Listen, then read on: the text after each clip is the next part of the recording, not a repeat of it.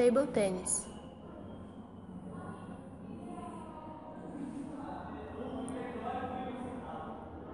It's most well known as ping pong. Rules.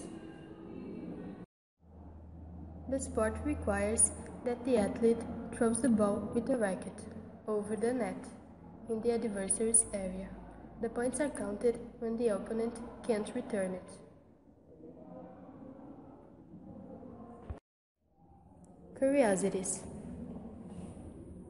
It started around the 80s in England, practiced by rich families as an alternative for the grass tennis. The equipment was improvised, like a pile of books that replaced the net. The ball could be a champagne stopper, and the rackets the cover of cigarette box.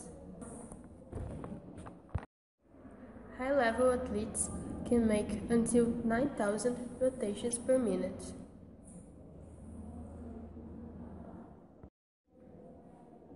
It has been given 28 gold medals already, and 24 of those were given for China.